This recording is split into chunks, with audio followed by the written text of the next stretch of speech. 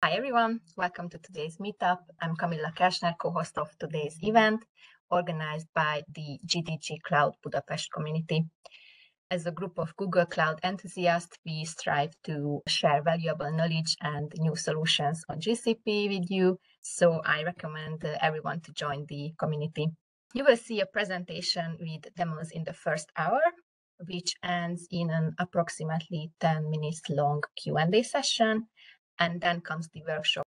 You can use the chat on the right to ask your questions during the whole event. Let me introduce my co-host today, Zsigmond P. Tóth, who is also an organizer of the group. And with that, I give the word to you, Laurent. Thank you. Hello, everyone. This session will be first a presentation, as Camilla said, and a workshop. So we will maybe spend 2 hours together, and I hope you will learn a lot. I have a lot to show, so many examples. So as Camilla said, feel free to ask any question in the chat. Let's get rolling. So quick presentation. So my name is Laurent. As you could guess, I'm French. Could guess from my accent. I'm working with Google Cloud. It's been 6 years now, over 6 years. And I'm a developer advocate. So it means at Google, I represent developers. And for the developers also, I speak about technology, I write articles and so on. My focus is on applied AI, on serverless and on the Python language. And before that, I did something completely different. I co-founded a company. I was a pioneer of the in-book industry. I worked 17 years in this industry. And before that, after being a student, I worked on educational solutions on CD-ROMs. Maybe some of you have never seen what a CD-ROM is. At the time, the internet was very slow. So if you wanted to have a mobile application, actually, you bought a CD-ROM. Okay.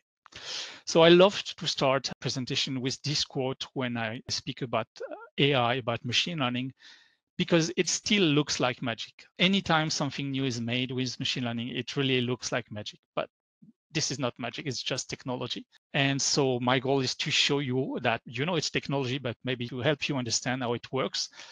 And also maybe to give you ideas, to incentivize you, to push you to use AI in your own solutions and to build something smarter. It's really easy. I forgot to tell you, I'm not an expert in AI. That's weird, but I've been using AI as a developer, as a user for years. I've been following that for 20 years. I could see the evolution. And so my goal is to give you ideas and hopefully you will do something with it. Okay. So what is machine learning? To start with, my own definition, this is how I've been using machine learning. You have data, whatever the type of data you have. And from this data, you're able to extract information to understand what your data is about. And so if you understand what your data is about, then most probably you're able to do something smart or smarter with it, okay? Of course, it's not the real definition.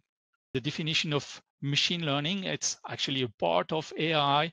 It's dealing with algorithms, and within machine learning, you have deep learning, which is dealing with neural networks. And then most recently, so it's the big hype right now, but it's just the beginning. In 1 year, it will be something else. We all speak about generative AI, Gen AI. So we'll see examples. Okay, and so what is deep learning? So you get most of the progresses for the last, let's say, 5 years. You got all these improvements, all the magic that you could see comes from deep learning, even though it started over 40 years ago. So deep learning is trying to mimic the way our brain works or the way we think it works. For that, we need examples. And it's very similar to the way we learn. If you think about it, when we're kids, we learn from examples. Our parents tell us, no, you should not do that. Yes, you can do that. Our teachers show us examples. Our brothers and sisters show us what to do, what not to do. So that's a big way of how we learn. And the magic there is thanks to that, we manage to improve, we manage to solve problems. And as developers, we really manage to solve problems now that we couldn't solve before. I'll show you examples. Maybe the only issue is that we don't really always understand how it works. It's still a little bit like a black box, but it just keeps improving almost every day. Every week you hear about something new. And once again, it's just the beginning. For the next decades, it will keep improving. So if we take a step back and if we try to see how we can benefit from machine learning. And of course, there's the legacy way. You can become an expert. If you have enough time, or if your main focus is machine learning, you can absolutely develop expertise. I am 50 years old. If I was in my 20s, I would spend 100% of my time, or almost, doing machine learning. It's a passionate field, but it's so big, you cannot be an expert in everything in machine learning. You already have to pick something and focus on something. And so if you focus on machine learning, then you will have to deal with neural networks mainly, or algorithms if it's just machine learning, not deep learning. Then a few years back, companies like Google were able to propose pre-trained models, so models that are ready to use. And so we call them the machine learning APIs, because they are just like an API. You send a request and you get an answer, okay? And let's say about 4 years ago, a new technique appeared that we call AutoML. So I think the term caught on, and you can find it from different companies now. With AutoML, you can actually derive one of these existing models and build your own, still without any expertise.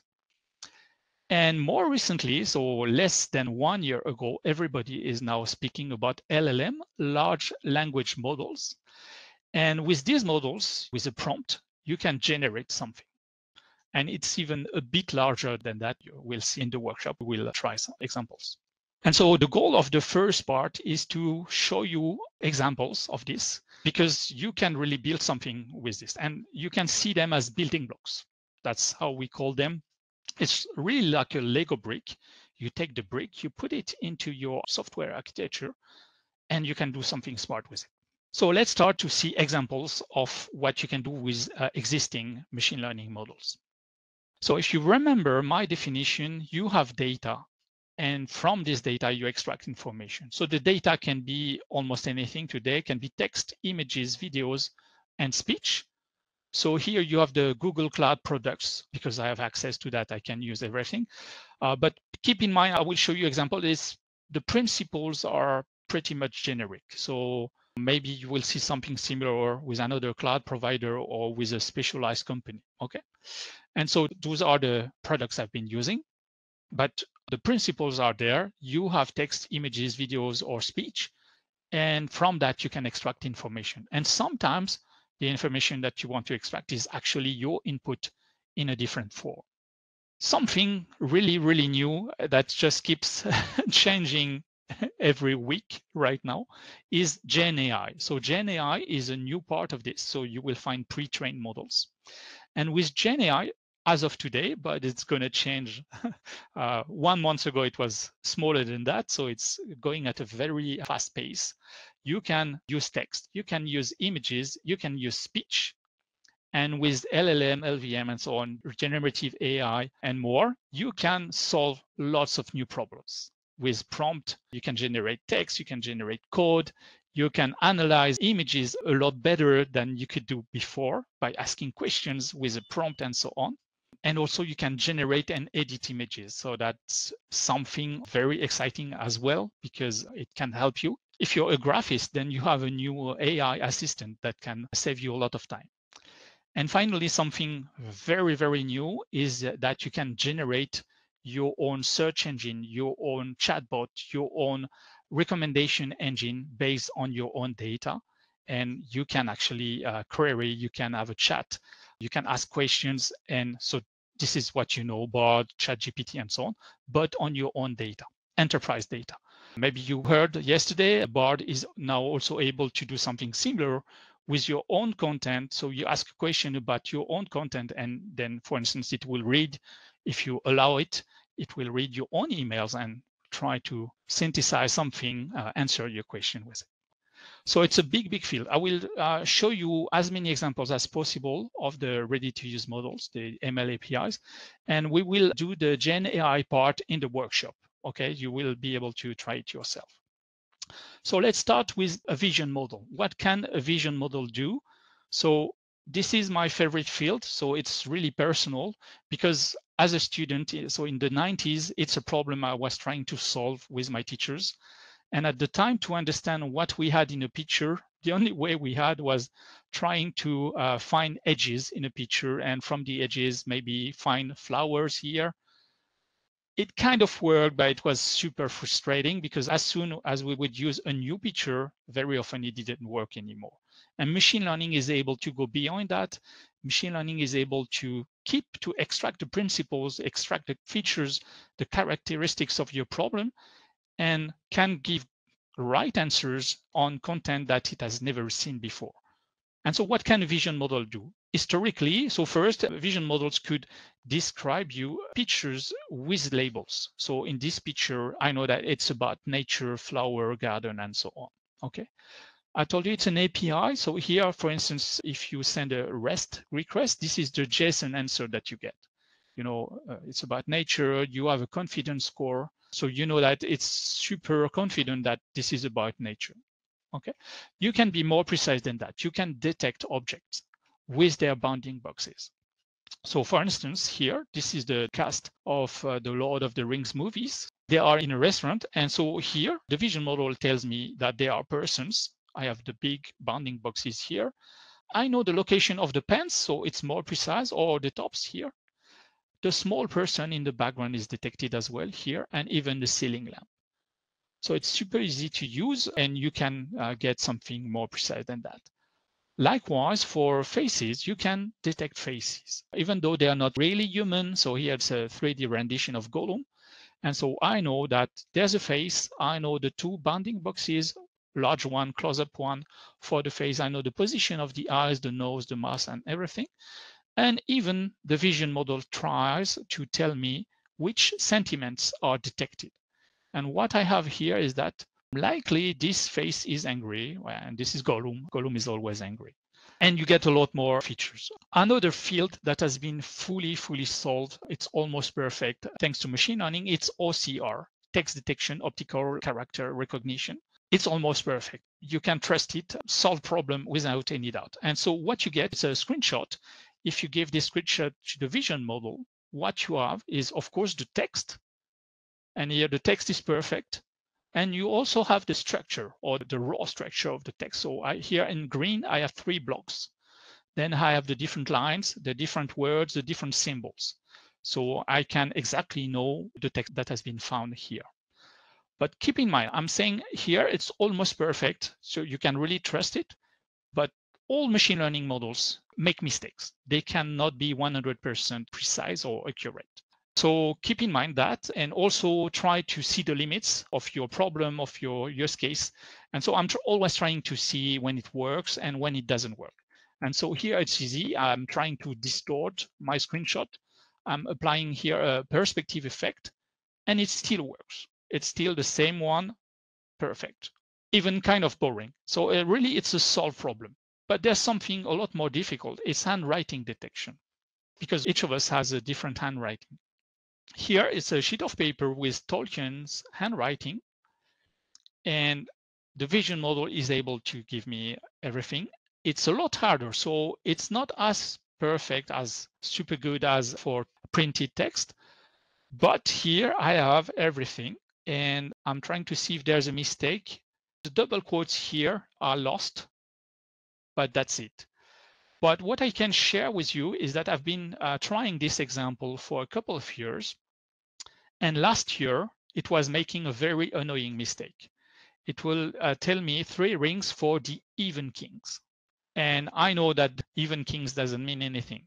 So it would miss the L here in elven. So I would autocorrect, of course. It's not even kings, it's elven kings. But what's nice is that models improve over time. So they keep being trained on new examples.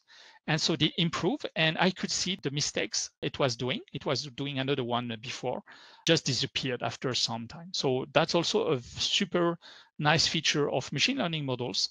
Usually, when you train them with more examples or better examples, they improve and mistakes can disappear.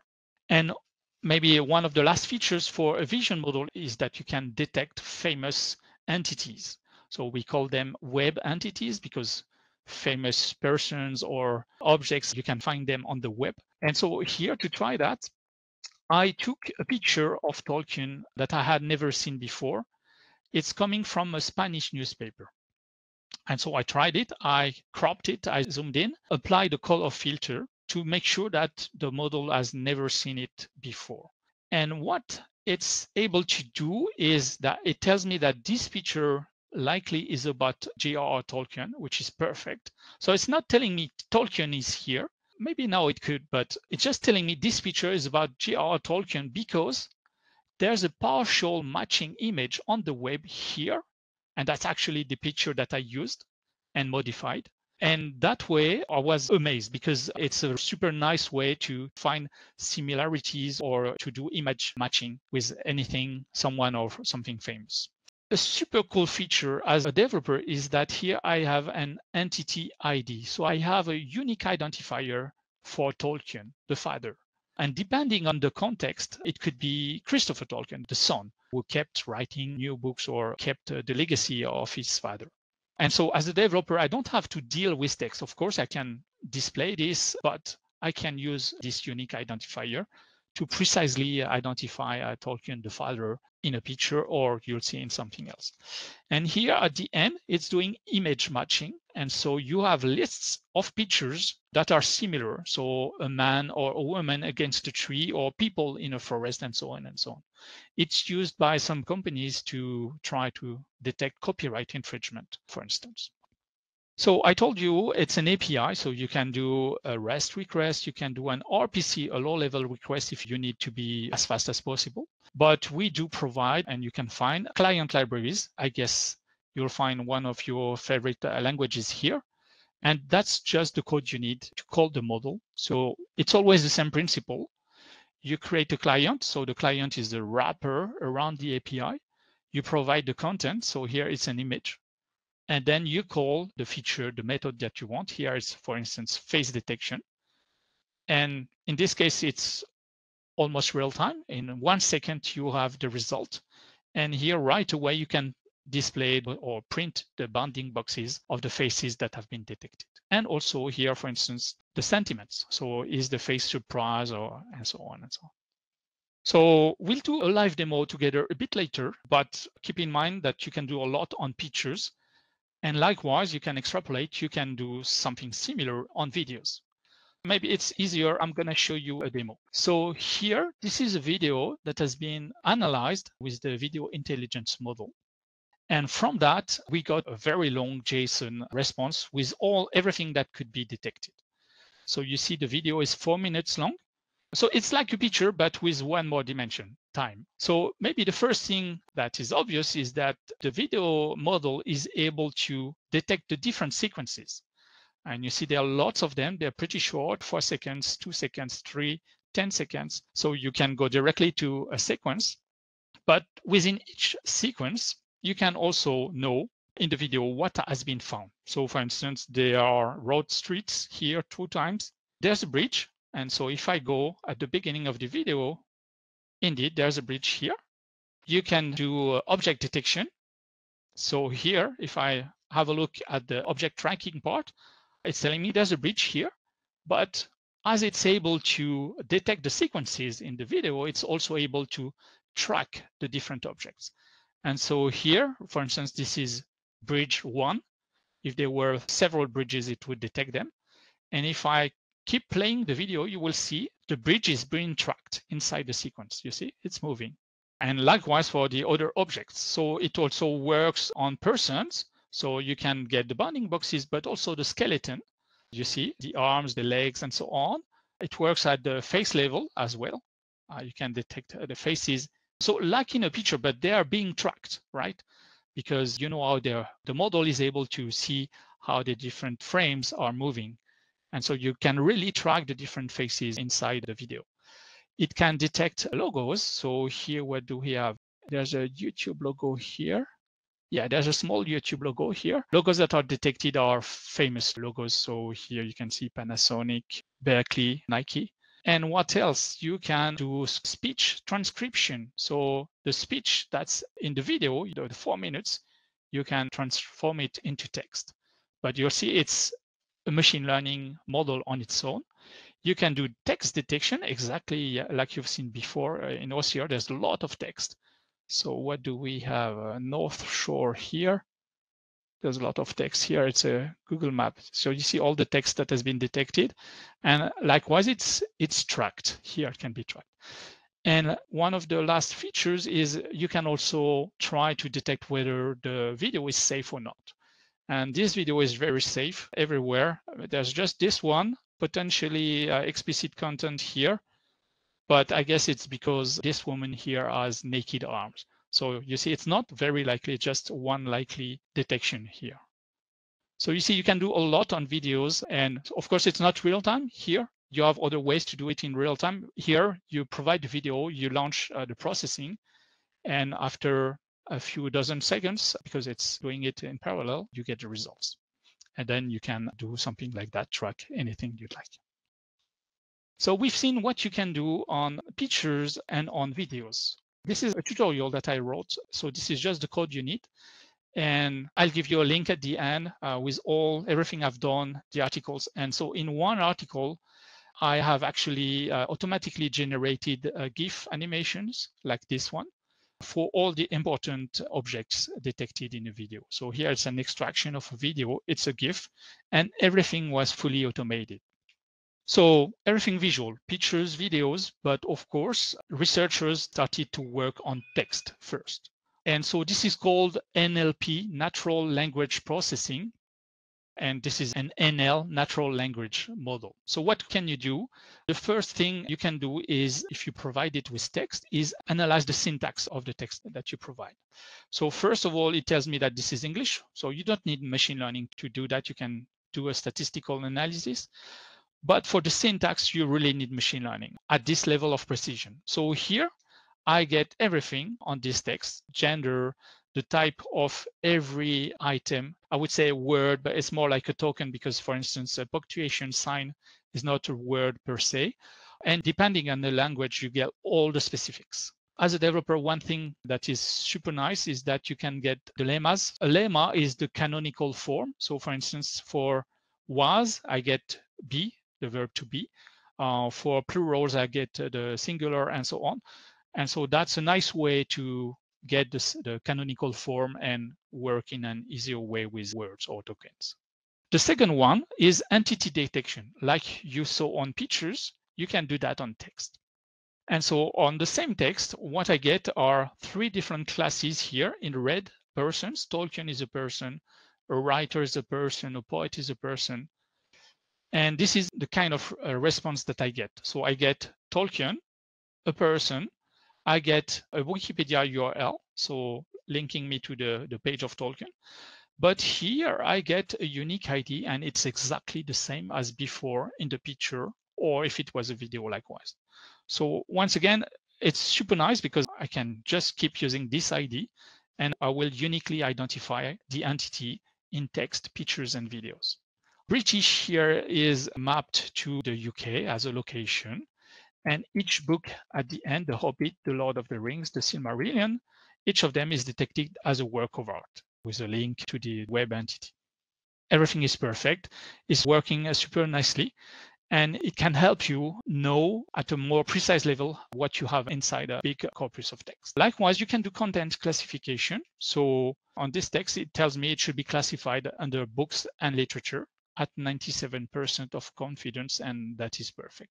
This type of feature is used by newspapers, for instance. Some of them are very old. They've been here for over 1 century sometimes. And so what they've done most of the time is that they have scanned their archives. They have done an OCR pass, so they have the text of all their articles. And now either you do search to find something, or also you can browse the articles and they can be automatically classified with this feature. Another feature that is very similar to what you saw on picture is sentiment analysis. And so it helps you detect whether the text is positive, neutral, or negative. And so to try it, I used two reviews of The Hobbit, a positive one from the New York Times and a negative one on a social network. And what I get, so for instance, at the sentence level, I get a score between -1 and +1. And here, the negative sentences actually do come from the negative review. The positive ones come from the New York Times. And I'm not showing here, but many neutral sentences between minus 0.3 and plus 0.3, because most of the time we are rather neutral and we speak in a nuanced way. Maybe you don't see the point, but it's super useful to analyze reviews, to analyze emails. For instance, it helps you know whether your customers are happy, but you can go into the details because very often you can propose a rating like 1 to 5 stars, but it's an average sentiment for your customers. If they say, oh, I give you 3, maybe you are very good at something and very bad at something else. You have no idea. And so with the sentiment analysis, companies can go into the details and they know that, for instance, in the restaurant, the food was marvelous, so super positive, but the service was terrible. And so maybe they should hire new people to have a better service. So it helps companies go into the details. And a new feature that's pretty recent, actually writing an article about it, I already published it. You can do text moderation. And on the text, you can know from 16 categories how toxic, how sensitive the content is. So I took exactly the same review as before. In the review, Pauline said, I hate the book, something, getting on my nerves and so on. But this is not a toxic review. It's an objective review. And as you can see, it's telling that maybe it's toxic, but only on 24%. There are maybe insults, but only at 18%. So this text is pretty safe. And companies can use that now to moderate, to do online moderations in chats or whenever people put reviews or whatever, whenever your customers or your users write something. Okay, so there are 16 categories. It can help you detect something that you'd like to avoid. And so still, this is very easy to use. It's almost real time. You provide the text, you call analyze sentiment, text moderate text, and so on. And you have the results right away that you can use in your solution. Another machine learning model that you have all used without knowing is the translation model. It's Google Translate. So you've used it on the web. You know how it works. Maybe it's been useful to you, I guess, in some cases. What I can share with you is that 7 years ago, I was not working with Google. I had my own company and I was using Google Translate before that even. It was okay. I was translating Chinese and Japanese text that I don't read and don't speak into English or into French. It was okay. It helped me understand what was in the text, but you could tell it was a machine translation. And 7 years ago, something happened. Suddenly, it was a lot better. So all the better for me. I kept using it even more and with more comfort. But what happened at the time is that the Google Translate team switched to a machine learning model. And you can see in green the improvements. So of course, a professional translator is still better, more precise, but the qualitative jump was super high. It's like a logarithmic scale here. And I could feel that English to French, or it was a Japanese and Chinese to English for me or French. And it was a big green bar like this. I could feel the difference. And now, even for ourselves, our Google Cloud documentations are translated from English to many different languages automatically for, I would say, 2 to 3 years now. And I've been asked to review some translations and they are super good. It's hard to tell that it's a machine translation. Yeah, if you have questions about it, we can go. You just need 2 lines to call it. You create a client and you call translate, and that's it. You have the translation. It works on text and HTML. Now two other machine learning models that are ready to use speech to text and text to speech. You have used them somehow on your mobile phone, maybe at home with if you have an assistant, maybe on your TV, on your remote control. This is the first step to have an assistant. You first speak to it. Your speech is transcribed into text. And then the text is analyzed with the model that we saw before, the natural language model. So what's super nice is that it works in real time. The results are super good and it's robust to noise. So think about it. All the machine learning models that you see are trained on real life examples, on actual examples. They need that to learn. And on speech, you have noise. Usually, if you do a recording, unless you are in a studio, you will have noise, my kids, the cars in the street, and so on. And so when you have noise in your data, and if the training is successful, your model is robust to noise. And this is why it works so well. It's super nice. You have lots of new features, additional features like asking for punctuation, which is pretty hard to get the timestamp location. If you have multiple speakers, you can try to get speaker 1, speaker 2. So it's starting to work pretty well. And so keep in mind, if you understand what your data is about, you will always be able to index it. And so it means, for instance, you can have a search engine. If your company has lots of speech data, you can index it and you can know exactly where each word has been pronounced. So it means you can go straight to the word in your speech. It's your speech file. So this is another tutorial that I wrote. I recorded myself reciting French poetry. So let me tell you. Maître Corbeau sur un arbre perché tenait dans son bec un fromage. It's a very famous French poem. I wanted to try. So this is what I did, just these few lines. And the result is super good. So I'm missing, I would like maybe here to have a comma or something, but it's super hard. It's a poem. So poetry, there's a specific prosody, you know, the rhythm in the poetry. So honestly, it's working super nice. Of course, in standard speech, it works a lot better. You get the commas, the dots, and so on. So that's one of the limits. When you do something out of the bounds or something super specific, then it works, but maybe not as well as you like. Here, it works super nicely.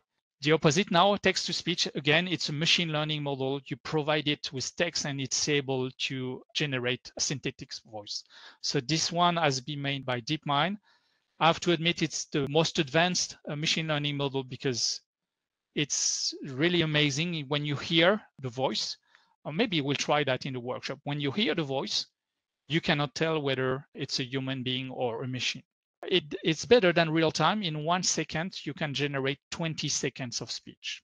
There are articles about it if you'd like to know more, but maybe it's best that I try doing something with it. So I'm pretty sure you know, but maybe you didn't notice, you can do a vocal search in Google. So I'm gonna do a vocal search, but in a specific way. So I didn't rehearse my Hungarian, so I will only speak English or French, but I'm gonna try something. So I'll do as if I was a tourist in New York with my French accent, okay? So in the past, when I tried that with speech to text engine, it never worked unless you spoke perfectly British, American, and we'll see the result. So let's activate my microphone. So I'm gonna do as if I was a French tourist in New York or in London, okay? What is the temperature in London? So you don't get the answer, but I heard a perfect voice here with the temperature in London. But you heard my voice. And I don't know if you could see, but in real time, it would give me a word, not always the right word at the beginning, but it would correct it. And so this is exactly what I pronounced. And you can try that. You can try to speak English with a Hungarian accent. I try to speak French with a British accent, and it does work. So it means that it's like noise. An accent is like noise. So you can see it's really robust to noise. So it means that the model has really learned to understand speech. So it's super useful. It works super well. You can find automated subtitle on YouTube, for instance. So again, you can find mistakes, but most of the time it will give you the right answer and live, which is pretty amazing. So if you'd like to try that with code, this is typically what you can do with just these few lines. You indicate parameters if you'd like to have stereo, mono, the quality of the output that you want, but you just give it the text. You choose one of the hundreds of voices that are available, and then you have the audio file immediately. We'll try that in the workshop if you're interested.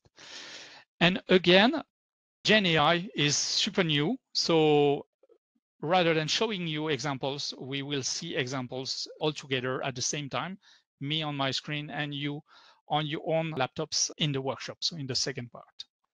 So you've seen what you can do with existing machine learning models, but sometimes it will not be enough, especially for your business use cases maybe. So let me give you this example. So here I have two pictures, okay? They are different, they are similar, but they're different. And if I give them to the vision model, I get pretty much the same results because in a generic way, those are clouds in the sky.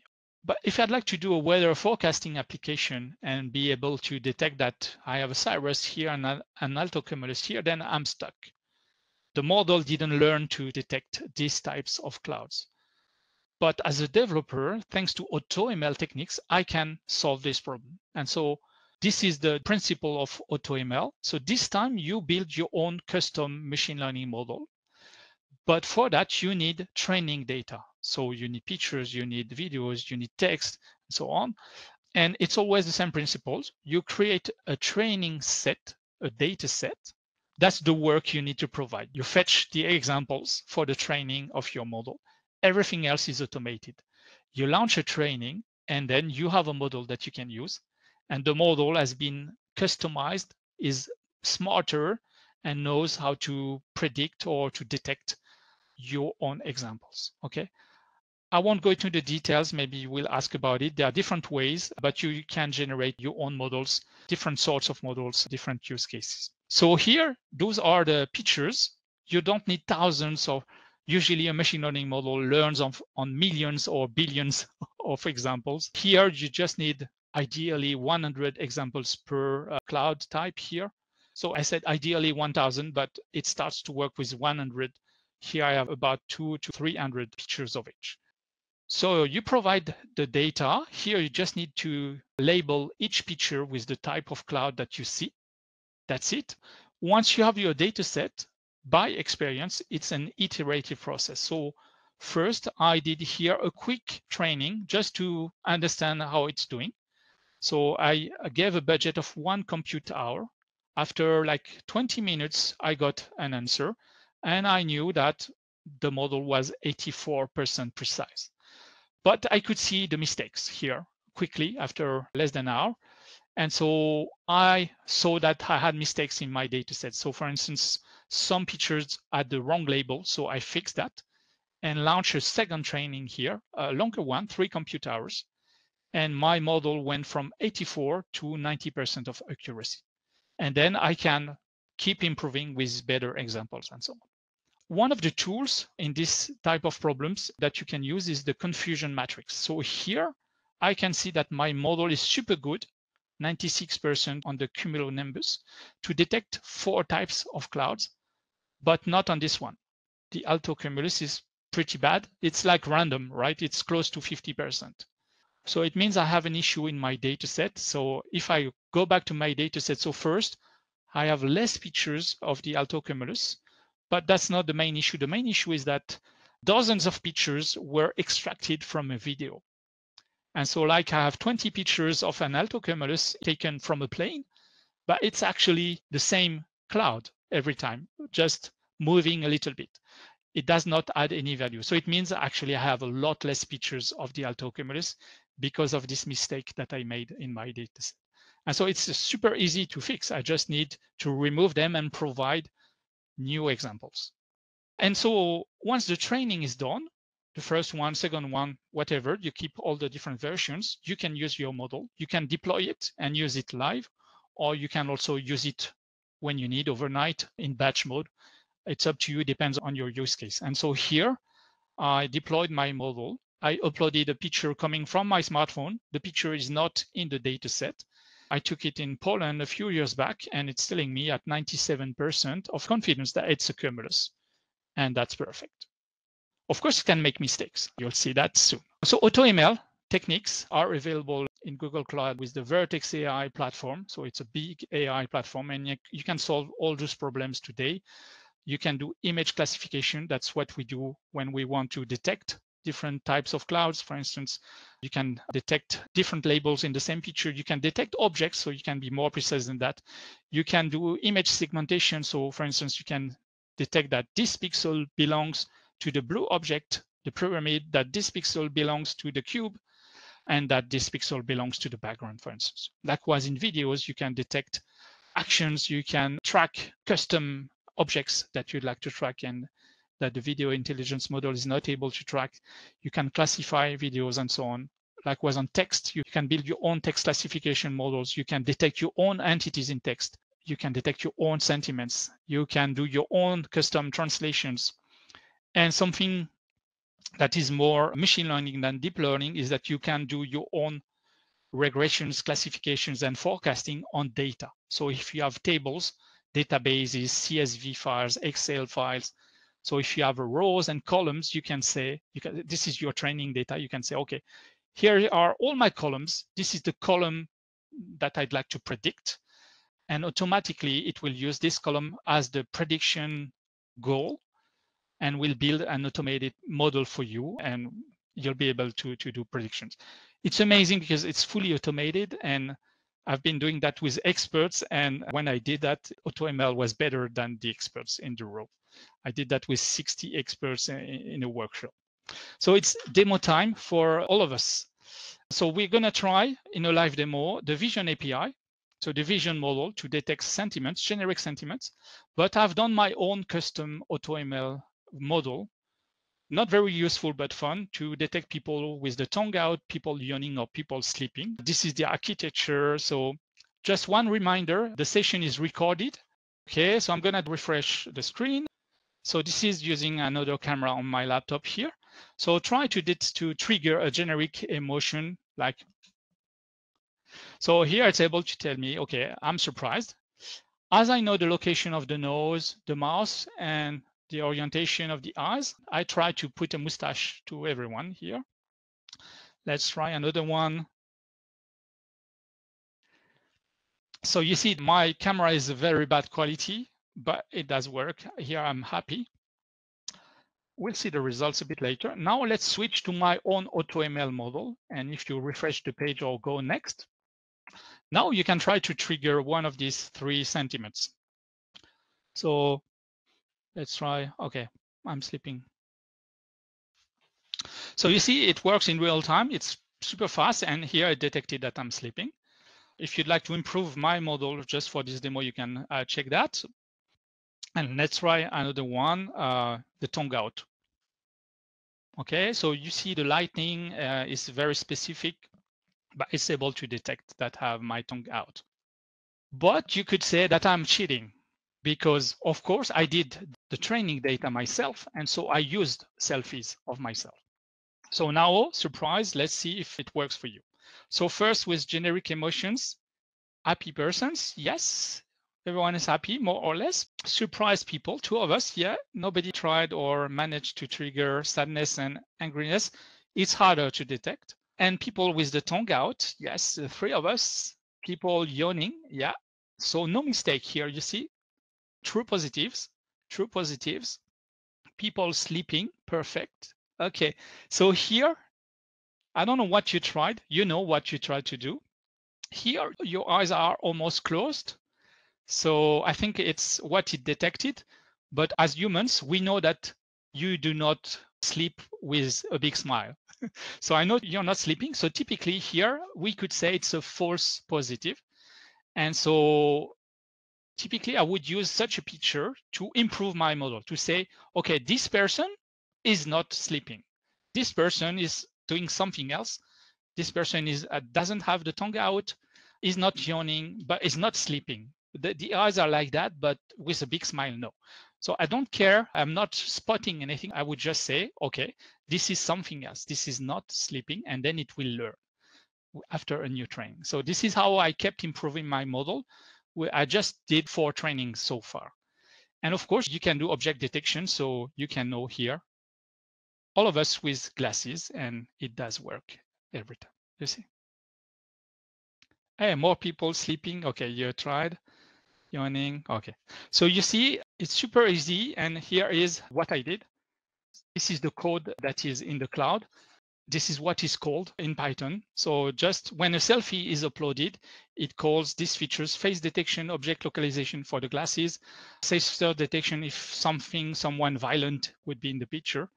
And I have the results right away. And here in Stash Club Welcome, I just add a mustache to everyone.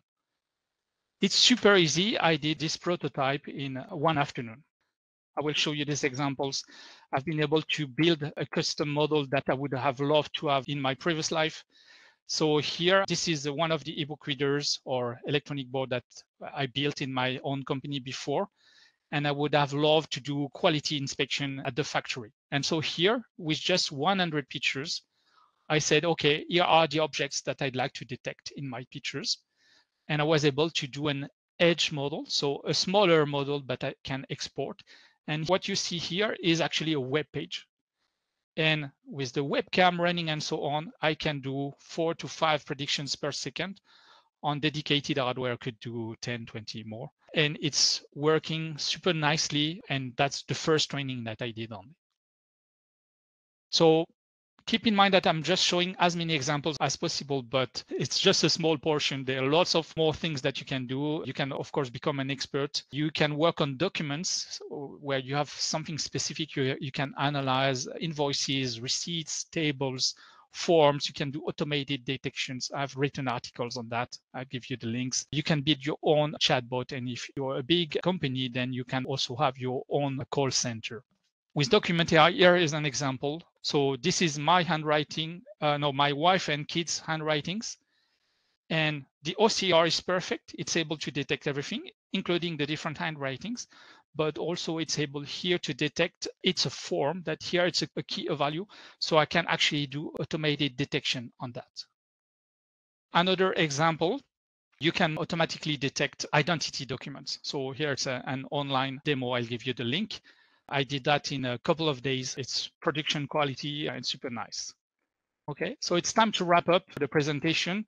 What have we seen? You can focus on expertise, you can focus on development, and you don't need much time to use an existing machine learning model, just a couple of hours. You can do a prototype in hours. Likewise with LLM, with AutoML, you need 1 or 2 days at least. And the difficulty with existing models, there's absolutely no difficulty, just use it right away. With LLM, you need some prompt know-how. You need to try a few prompts before it starts to work for your own needs. For AutoML, you need a good data set. Lots of links, articles that I've written, a comic book if you'd like to know more about machine learning. If you'd like to be informed and benefit from lots of stuff, you can join the Google Cloud Innovators Program. I'll answer questions now. The first question was the pricing of AutoML. For AutoML, you pay for training. So I don't remember the prices, but what I can share with you is this. So the model to detect components here, I paid $35 for that, a few hours of training. I would like to improve it a little bit, but I can use it right away. The quality is already pretty good. I paid $35. It means if I had a company without any machine learning expert, I am still able to build something that works. So $35 was the training. Then you pay when you use the model, if you deploy it. But here, this is a model that I exported. And so I only paid $35 for the training, and that's it. The next question is, you have mentioned generated models for AutoML. Can you explain in more details how this could be used? So when you have your training data, you launch a training and you decide about your needs. So if your priority is precision, if you'd like to have the best results possible, then you need to select a cloud training. It will generate the largest machine learning model, and then you will need to use it in the cloud. But this is how you can get the best results. If you'd like to export the model and use it in a mobile application, in a web page, what else, in a dedicated device on the Raspberry Pi, for instance, or on another computer in a container, so it works for images and videos, then you can do an edge model like I did, and you can export it. And so the training is a bit more expensive, but then after that, you don't pay anything because you use the model where you'd like to use it. What confidence can we give to the ML results? Is it reliable enough for prediction? What can we do when it doesn't work? So yes, you can be confident in the results, but you need to be cautious always, even today. It will never be perfect. So maybe in a few decades, I don't know if something brand new is invented, but a machine learning model can always make mistakes. And especially when it's confronted to something really new that it has not been trained on. And so you have to keep that in mind. It makes mistakes. And so it should not today make decisions instead of a human. This is an assistant. It should help you. It should help your company. It should help a solution. It should help your application.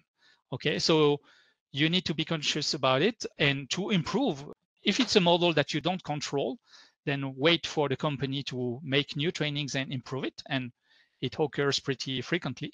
But if it's an AutoML model, then improve it. Provide new examples, provide counter examples. Improve your data set. Maybe you made a mistake. If you made a mistake in your training set, then it's a pity because it didn't learn as well as it should have. So this is my experience with that. And of course, you'll find plenty of literature on the web. Do you know any well-known example that use AutoML in production? Yeah, but there are examples I cannot share. What I can tell you, for instance, I know a company in the UK who has dash cams in their trucks, and they record all the time what's happening. And whenever something happens in the car, they try to analyze, and they have built their own video models for that. Like they try to detect accidents. They try to detect in another country when the trucks go back into the parking lot, they try to detect scratches outside and so on. Self-driving cars might use something similar, yes, but it's done by researchers, so they have access to everything, and they try to go deeper and understand everything, control everything. So researchers, they can use AutoML. They can do that as to evaluate a prototype, but very often, as they are experts, they try to build something more specific, and they can get better results when they know exactly what they're doing. But AutoML is just amazing. I've tried it a few times with experts, and it's always funny to see that it's doing better than experts. Keep in mind, AutoML lets you have super good results very quickly, faster than humans. And so maybe experts will have better results, but it will take them more time. Let me give you one example. I've seen a contest on Kaggle. So it's a platform for machine learning experts worldwide. And sometimes there are contests. So there's a prize, and the team in the world that is able to give the best results wins the prize. And one time it has been $1 million. So it can be a big contest. And so what I've seen on one of the contests is that AutoML, so it was not really competing, but testing the data set and giving results as a machine, as an AutoML test. After 2 days, it was number one in the contest. And it took 2 weeks for worldwide experts to beat the first AutoML model. So AutoML lets you get very good results quickly, depending on your examples, on pretty much lots of different examples. If you are an expert, you know what you're doing, maybe you will manage to do better. But 2 days and 2 weeks, it's a big difference. And the worldwide teams were working all together to try to improve. They were giving hints, oh, I managed to do better, and so on. It's a pretty nice example. I love it, and I could witness it internally. I'm gonna give you the link to everything here, so you could scan the QR code.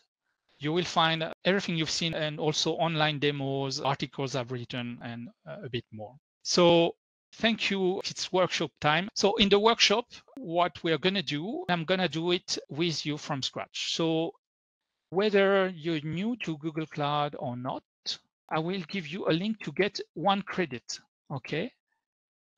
So I am in incognito mode. This is a brand new account. Okay, you should be presented with this. So you log in with one Google account, it can be a Gmail account or any other email that has been attached to a Google account. So this is one limitation, it has to be a Google account. So this is the first time. So I'm selecting my new Gmail account. I'm going slowly so that you can be with me. Keep in mind, for this stage, you need to allow third-party cookies. So in Chrome, this is here, and I sign in again.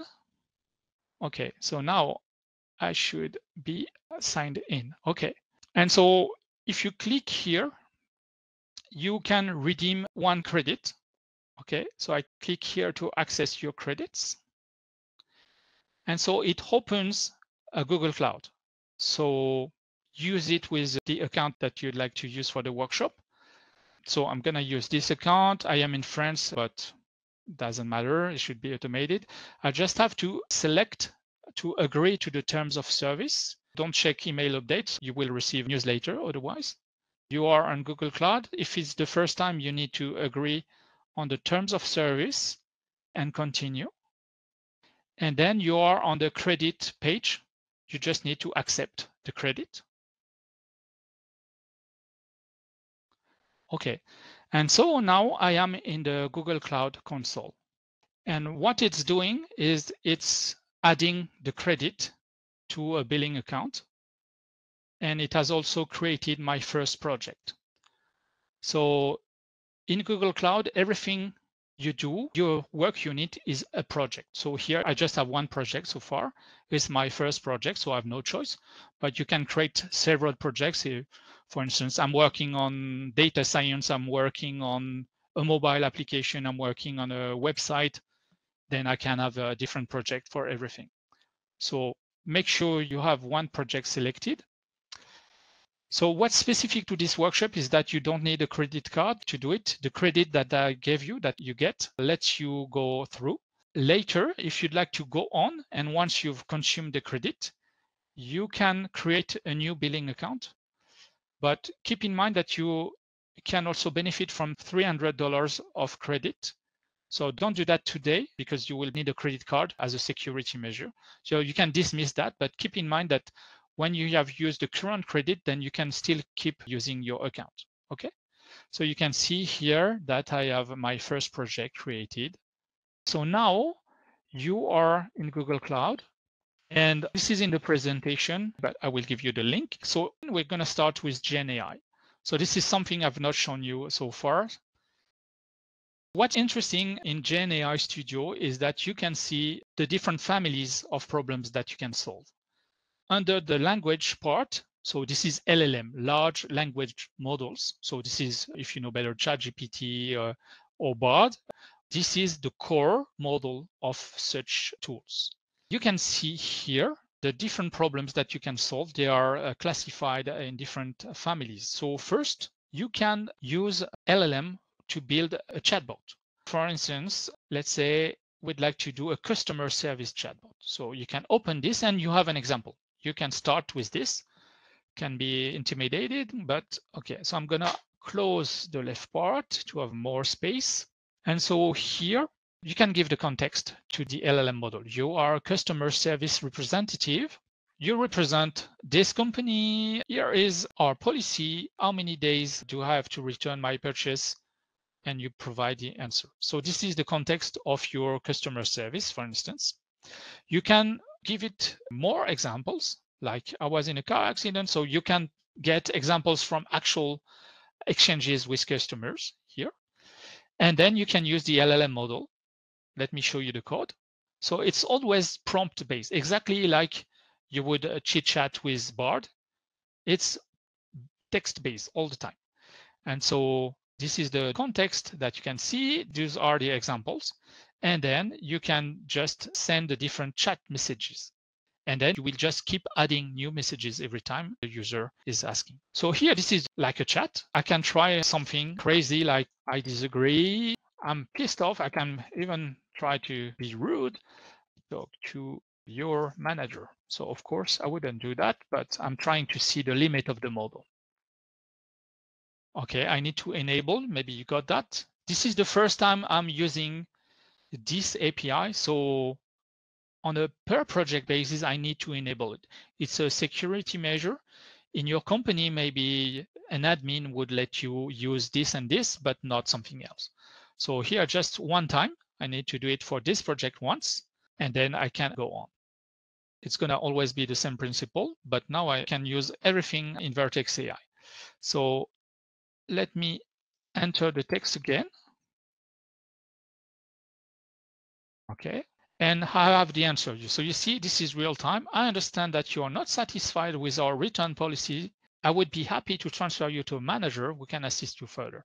Please hold while I connect you. So here, of course, the LLM model is not going to connect me, but here you will need to take this into account and maybe try to detect and then go to a different pipeline. But here the answer is pretty nice. This is typically what a real human would do. You just need to, to go on, of course. But you can try anything, you will see the results. So here, this is customer chatbot service. You can do a lot more than that, but you can see how easy it is to do it. Here, I did one example and one exchange, and that's it. And you can provide additional examples. You can think about any crazy conversation in a chatbot, okay? So first, a family of problems that you can solve. Think about exchanges with a customer service or a chatbot or an automated email answer, for instance. Of course, be transparent. You have to be clear with your users that this is a machine answer. Okay, so let's go to the second. This one is easier, summarization. So you can have any type of content and you can get the summarization. So you see here, it's a news article. I don't have the time to read it. I can, with this prompt, provide a brief summary for the following article.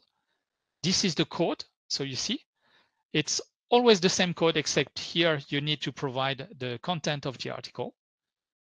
And let's see the result. So here it takes 2 seconds. Daniel Radcliffe, who plays Harry Potter, turning 80. Okay, so you see I get a summary in 2 sentences, and this is exactly a brief summary. So this is one of the features that are the most used right now because it works super well. The content is in what you provide. It's able to summarize it. Internally at Google, we've been using that without knowing for, I would say, 1 year now in chat. So in chat, you know, I have teammates in Australia, I have teammates in California, in Japan, anywhere. So when we start working at the beginning of the day, very usually we have lots of answers coming from all over the world. And sometimes there are lots of exchanges. And so typically in Google Chat, at the beginning of a thread, we have a summary of, oh, your teammate Tom said this. And you have a nice summarization. And it is super helpful because you know whether you'd like to dig in or whether you can skip with a quick summary. So big time saver and super easy to use. If you try it, feel free to add messages in the chat if you find something funny or if it works, if it doesn't work. It's always interesting to have feedback. So you can summarize pretty much anything, and you'll see if you try the structured way, you can be more specific depending on your use case. You can do classification. What can we find? Classify articles. Okay, let's see that. So the prompt is the following. You want to classify text in entertainment, technology, politics. So this is the context. So this is the beginning of your prompt. And then you provide the text. So here you can see text and so on. Okay, there's a lot of text here. So you see this is the prompt. Let's check the code. The beginning of the prompt is always going to be the same here. But here, typically, this is the text that you would input depending on the article. So let's launch the query, submit. 1, 2. Okay, so it took 2 seconds and it classified it in culture. So it's taking the closest. I didn't try it so far, this one. So let me quickly see whether, yeah, traditional samba. So yeah, typically this is a cultural article about Brazil and samba. So you see, what's super nice with Gen AI is that you can solve problems that you've seen before, maybe with dedicated machine learning models. But here, just based on text, it's able to maybe solve problems that you don't even need AutoML for. Because culture is not a classification for the natural language API, for instance. How do you get one word as a response? Okay, so this is typically something that you would indicate in the prompt. So let me open it again in the classification. So here in the prompt, what is the topic of this text? So you say entertainment, technology, politics, and so on. So you guide in your prompt, you try to be more specific. For instance, in the previous example for a summary, if you don't want a too long summary, so it was just brief summary, but you could say, please provide me with a summary in 1 sentence. Okay, so try to be more specific. And so typically here you need to play with the prompt, try and see what works and also what works consistently. And so this is why we speak about prompt engineering. You need to develop some experience with the different prompts that you can type. I hope it answers your question, Madina. Feel free to ask again if it was not clear.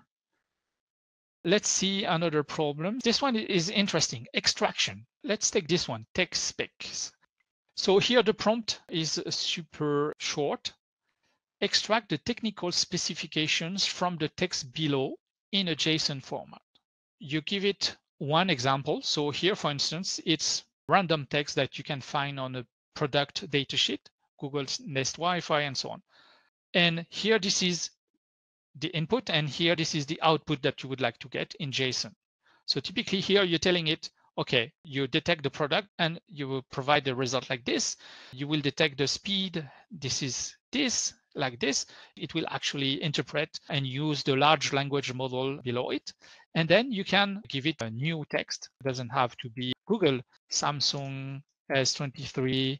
I am already on HG network. It doesn't exist, but it doesn't matter. I have, let's try 2 kilobytes of RAM, Intel 386 processor. Yeah, okay. And the color is pink. Okay, so you see here, I'm inventing a new input. This is the text that would be sent to the model. And if I send it, it's been able to tell me the product is a Samsung S23. The network is HG. The RAM is 2 kilobytes. The processor is Intel 386.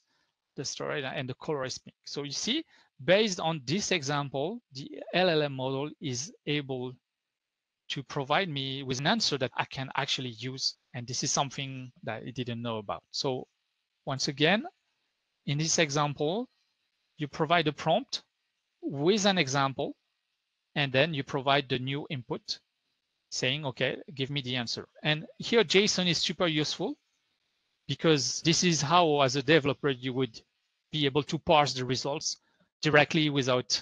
So I've done some demos and so on based on LLM, and most of the time, yes, I'm using JSON to get the answers and to be able to parse it directly. Let's go on a little bit. Extraction, writing. So writing is like the blank page syndrome, right?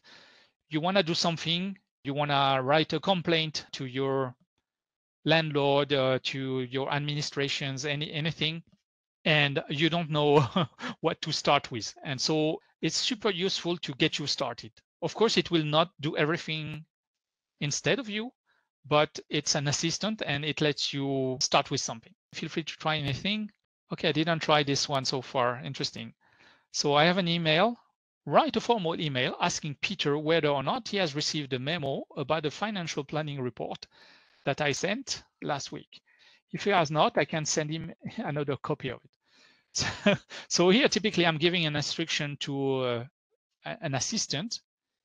And if I do submit, it's going to write a proper formal email. Dear Peter, I hope this email finds you well. And so it gives me a base and I can improve the email. It's super useful. And of course, you're going to find that in Gmail. Maybe you already used it. So you can do a getting started use case. You can do auto completion of sentences. It's up to your imagination. Let me try maybe something else. Yeah, this one, product announcement. So the marketing team would be super lazy. And so they're asking the LLM model, please do something. Here is the data, write me something up. And so here I have my base about the product that we're gonna launch. If you're looking for the best phone on the market, look no further than the, okay. And so maybe it's some also to see some of the parameters. So you see, this is typically the answer that I'm getting here. A super useful parameter is the temperature. So how does it work? The temperature is the level of randomness that you will get. So here, for instance, let's imagine I want something very precise and very consistent. If I put the temperature at 0, so between 0 and 100, it will always give me the most likely answer. So let me try again. Okay, so you see I'm getting something. If I try again, I will always get the same answer. It's the most likely answer based on the prompt. But if I want to be more creative, like a human being, I'm not always speaking in the same way with the same words and so on. You can increase, and maybe if you go up to 100%, then you will get different answers every time. Sometimes funny ones because it's being more imaginative, and sometimes smarter ones. Okay, so the catch line at the end is the same as before. So maybe there's too much information here. But I've tried with this parameter. There are more, but you need to develop some expertise to understand and to play around with it. What else can you do? Ideation, yes, getting ideas on what to do. So for instance, on this one, give me an advice. What are some strategies for overcoming writer's block? Okay, so a very open question. Okay, and so here you see free write, read, take a break. So you can ask very open questions. And if it's not what you were expecting, then be more specific. What do we have here? So let me try. So here you see I have free write, brainstorm, read, take a break, get feedback, don't give up. The temperature is the maximum. I expect a new answer now, a very different one. There are similarities and some different. But here typically with one, yeah, get feedback, take a, yeah, that's similar. So you can play around with it. You can see as of today the different families of problems that you can solve. But again, it started like less than 1 year ago. So it's super new. Here, for instance, you can ask for grammar correction. The trees is happy today. You can ask to correct your answer. The trees are happy today. Okay, say it fixed the verb, and the code is always the same, super easy. Still in Gen AI, I'd like to show you, and maybe you'll try it yourself, something super new. So if you go in Gen AI Studio in Vision, your input is either text or an image.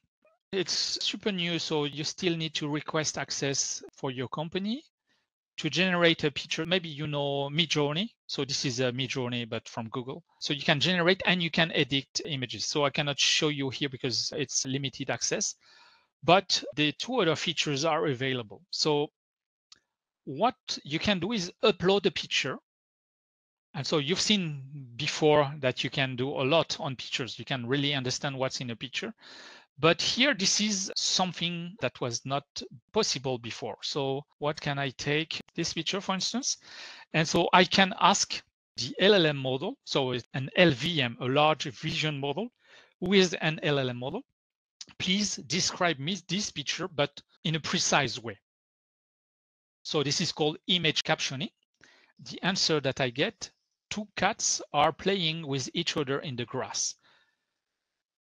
Try with any picture that you have. Of course, the model has never seen your pictures, right? So this is super amazing. I've tried many pictures. Let's try another one. So this one, for instance, generate a caption.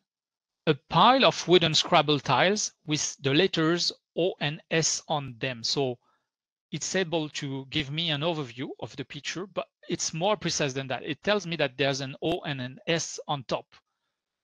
I have no idea how to do that. It's super impressive. Okay, maybe another try. I will show you something else. Maybe this one. So here I would say a person holding a cat in his arms. A man is holding a gray cat with yellow eyes. Wow. So you see, it's super precise. A man, okay, yeah, it seems like it's a man. Okay, it should say a person maybe now. We're not sure it's a man, but likely a man is holding a gray cat with yellow eyes. So honestly, today it looks like magic, and you can try that with any picture. Of course, it has not been trained on all the pictures of the world. It's impossible. You can do more than that. And again, it's super impressive. So if you go to visual Q&A, the last tab here, so we did captioning, now you can do visual Q&A.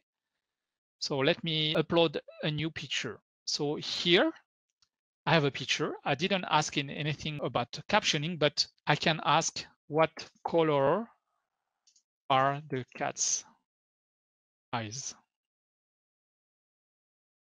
And here it gives me one answer, the correct answer, blue, just blue. Let's try with other pictures.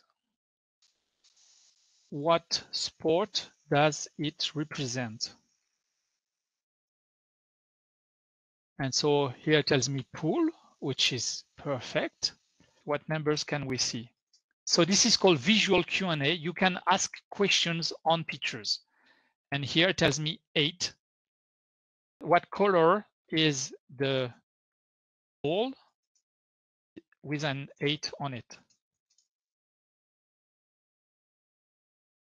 Oh, okay. So this is wrong, but a bit right. So the ball is black, of course, but here it's telling me that the 8 is on a white background. So here it's a mistake. It's interesting.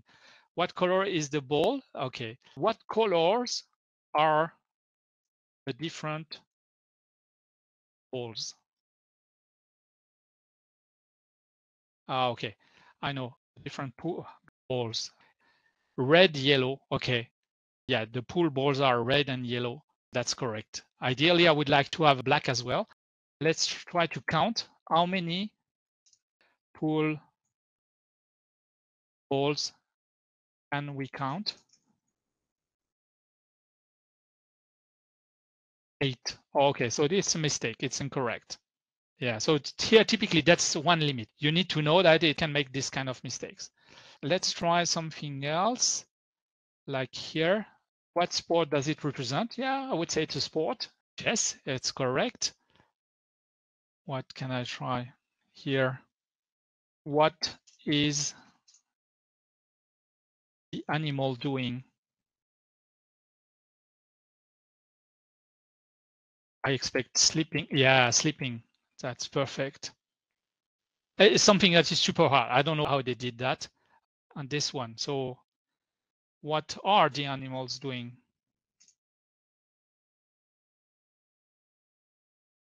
Eating. Yeah, perfect. Okay, let's try here. How many can we count? 5. Is that correct? Let me check, because I know I tried this. I thought it was a mistake, and actually it was correct. Let me try to see the picture in real size. So this is this one. No, okay, 1, 2, 3, 4. Now there are 4 cats. Okay, so here it's mistake. What can we try? Oh yeah, so it's able to detect text. So what brands are visible?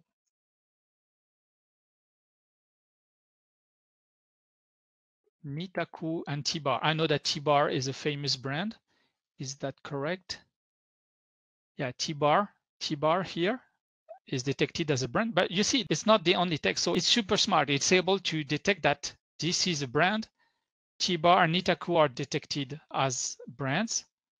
Let's try another one. What numbers are visible? 40. Yeah, 40 is visible everywhere because this is the diameter of the ball, 40 millimeters. So you see, it's super smart. Let's try something else. Made in China, made in Japan. I never tried that. Where were the ping pong balls manufactured?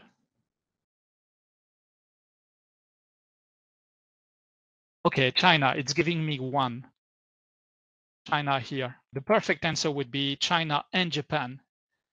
But still, I'm super impressed. It's something super difficult to do. One last example, okay. Here, I have no idea what sport does it represent. Water polo, okay. It looks like it. And yeah, if you look here, you can guess men's water polo. I find it amazing because it's like the next level in image analysis. As you can see, it's making some mistakes, so you have to be careful. But the image captioning, let's try it on this one, is giving you something super precise. Yellow and black game ball made by Mikasa. Wow. I try, for instance, shoes. It would tell you shoes made by Nike and so on. Yeah, so typically here it needs to improve, but it's already super useful and it looks like magic. And I can't wait to use that in some applications. It's time to try something a bit more difficult, more hands-on. So I'm opening this. Okay, so here it's a notebook that I published on GitHub to use the natural language API. So here, this is the source code. Click on this one or click on open in Colab. This is to show you that you can do Python directly in your browser. The only thing that I need is my project ID. So if you go in the Google Cloud Console, you can copy what's after project equal. So it's something like that with 3 words, or if you type it yourself, then it's your project ID. So here I am in Colab. Colab is like the Google Drive of Python notebooks. So you can create a notebook, you can share it with anyone, and you can run Python code in your browser directly. And it can interact with your Google Cloud projects. So here I'm in Colab, blah, blah, blah, blah, blah. There's a setup part, so I'm gonna run it, just run it. run anyway, okay. So it's gonna install the packages, the client library, so it needs to be updated. So it's been downloaded. The setup is gonna take like maybe 1 minute.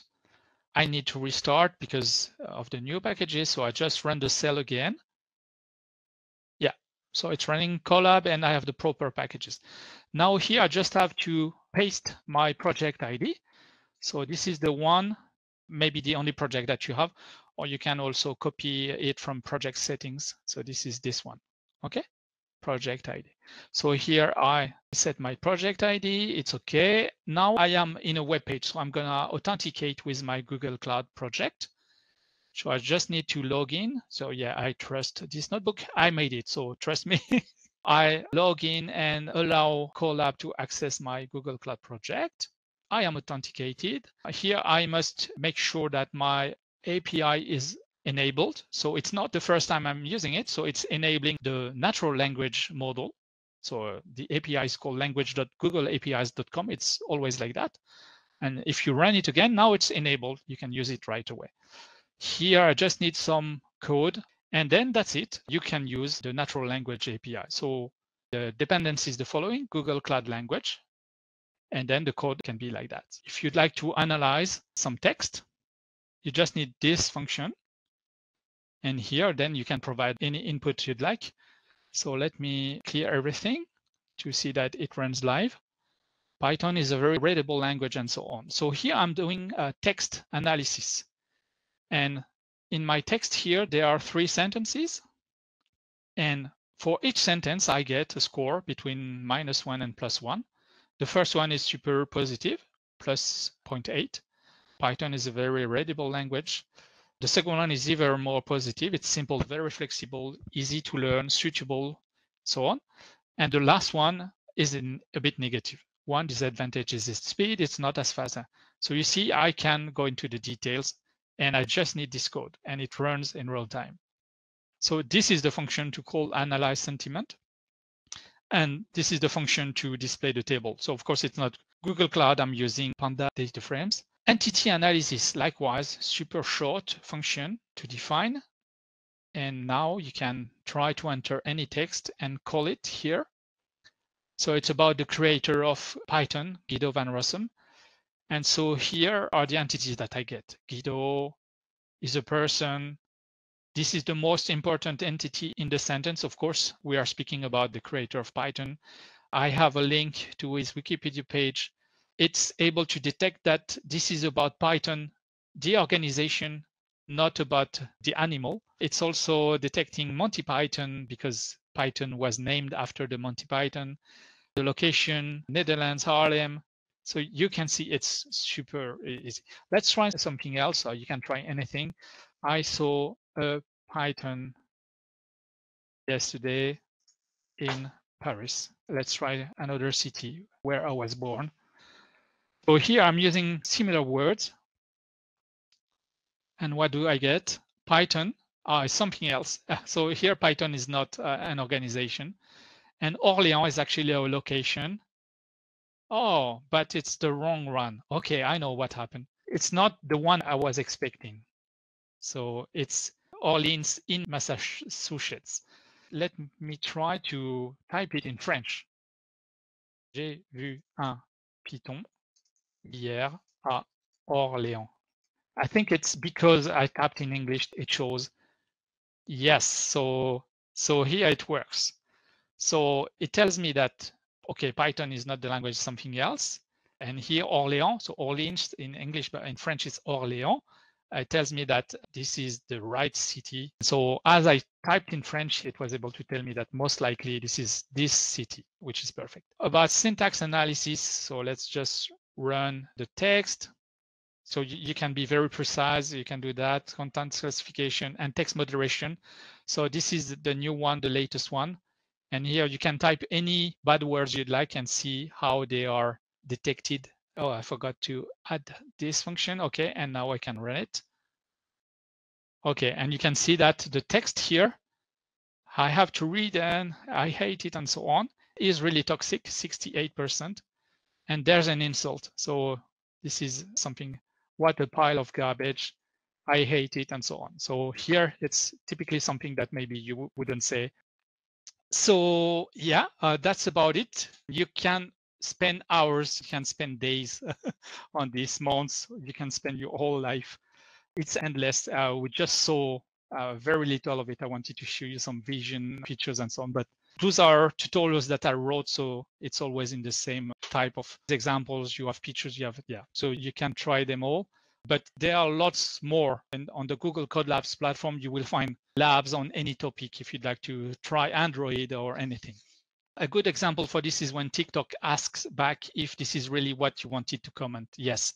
Yes, so text moderation is impossible with only humans, because if you have an application with millions of users, then you need some automated treatment, processing. Otherwise, you cannot do anything. So typically it's done on YouTube with automated analysis of videos to detect toxic content and so on. And then when the processing is not sure, when the model is not sure, then you can have a human decide whether it's safe or not. But it can help you detect maybe over 90 to 95% of everything. Any remaining question? How many LLM are available on GCP services? So there are lots. I don't know how many, but what you can see today, at least what you could see, is that you have just here 4 images. You have generate, edit, captioning. So that's at least 4, but depending on what you tab on the input, it's more than 4. Yeah, the question is a bit hard to answer. Just for LLMs here, it's one big model called Palm. Palm is the LLM model from Google. And now it's even Palm 2. And so, for instance, text moderation in the NL API is using Palm. So there are dozens of different models. Most of them are based on Palm 2. Some of them are specialized, like if you'd like to generate a chat conversation, then one is dedicated for that. Another one is called Cody. If you'd like to generate code, you can try that as well. It's just already endless, and it's just the beginning. I think we're going to be overwhelmed in the next years. There'll be infinite solutions, just up to your imagination. A big thank you to everyone who was here. I hope it gave you ideas. I hope everyone learned something. My grail is if I gave you ideas, this is why I'm doing this job. So let me know. I'm available on social networks, LinkedIn, Twitter, and so on. So feel free to get in touch with me. If tomorrow or next week you have questions you forgot to ask or you find something, feel free to get in touch with me on LinkedIn or Twitter. So thank you, everyone, for joining us. And let me thank you, Laurent, for this insightful presentation and workshop. I think everyone learned something new and useful. And I would like to draw your attention to the community. Scan the QR code on the slide or click on the link in the chat. And if you would like to rewatch this session and many more, subscribe to the YouTube channel as well. Thank you all for coming. Hope to see you next time. Bye-bye. Bye, everyone. Thank you.